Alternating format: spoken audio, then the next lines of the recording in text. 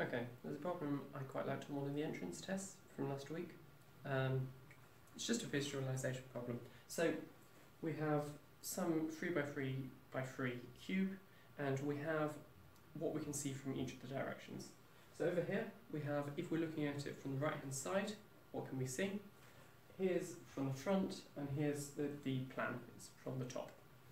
Now, the spaces here represent, if you were to look through, you would see nothing.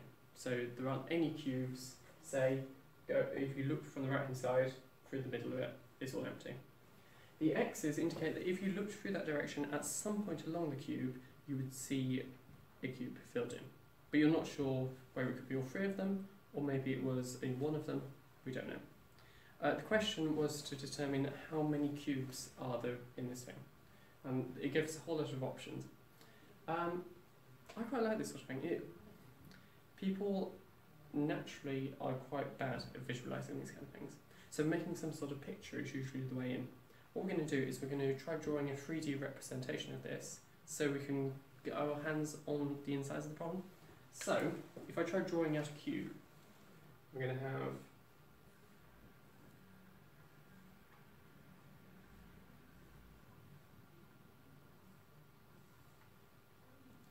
and I'm going to divide it so into its 3x3 bits. So we've got this.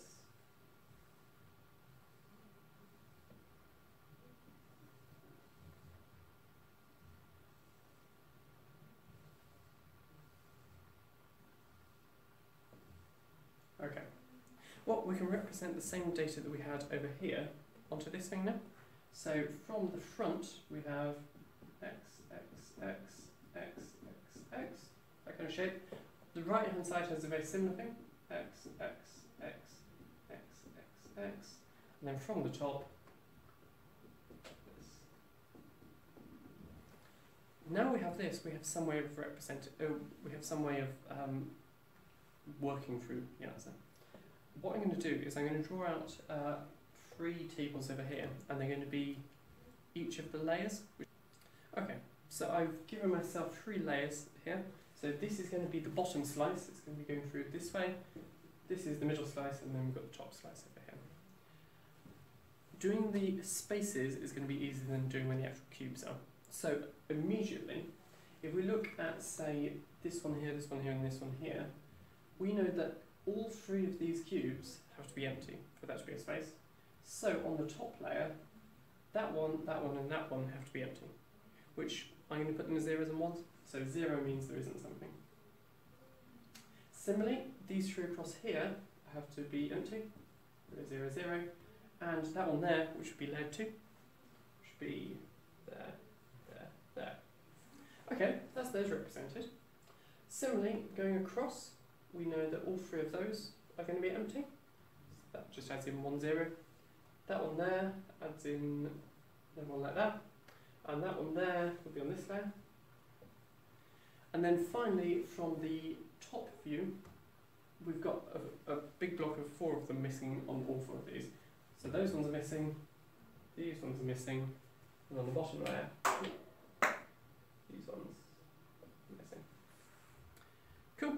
So, we've done all the empties so far. Right, well, the most filled in one so far is this one, layer 3. We need to consider that square there.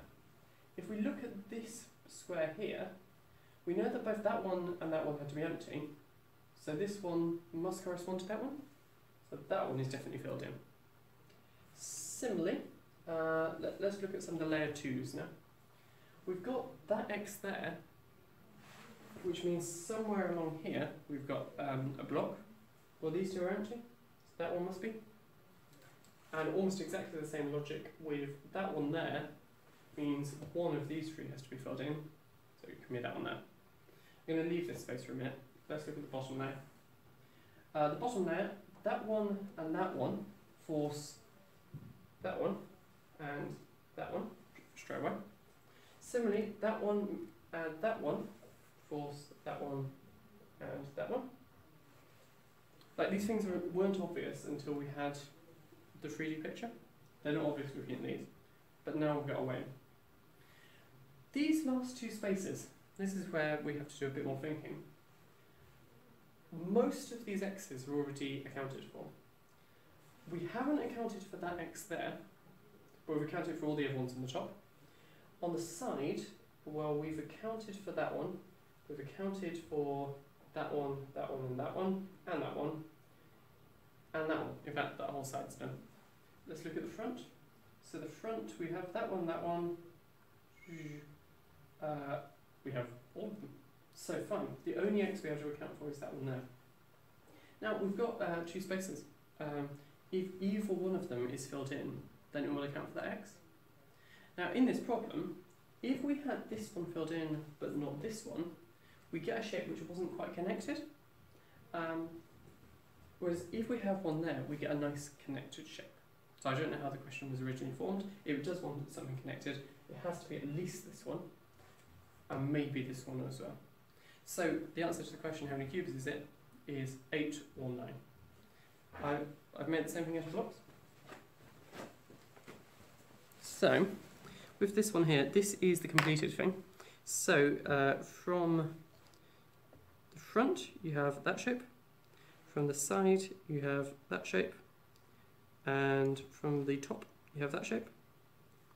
But notice this one isn't needed. You get exactly the same shapes coming through. There, there, and there without it. If this one was here, but this one here was not, then we have something disconnected. I don't know how the question was formed. It was given to me by a student. But the answer is still 8 or 9. We just have a different one filled in. Cool. That's it.